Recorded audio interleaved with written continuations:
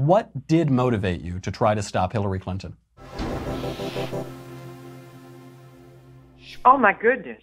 In November or December, she was lecturing at a university for women or something like that, and she put this on her tweet that every victim of sexual abuse should come forward and be believed and be supported. And that just went all over me. And I thought, how dare you, Hillary Clinton? How dare you, the one who intimidated and frightened the victims of your husband? Yeah, it absolutely, I had stayed quiet, for so long. And I thought, good gosh, I've got to answer this somehow.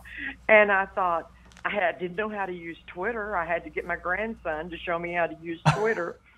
And so I know, I couldn't get it to go through. And so finally, he explained to me what was going on and how I had to do it. He did not know what I was going to tweet, but he did help me get on Twitter and decide and see how to use it.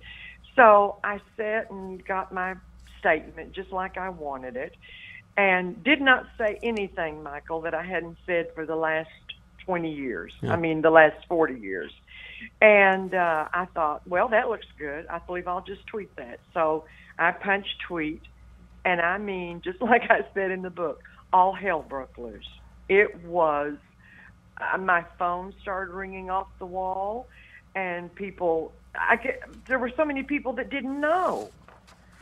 So many people out there, millions, that had no idea that I had been on Dateline in 1999 and told about my rape by Bill Clinton. So many didn't know. So it was a news story all over again.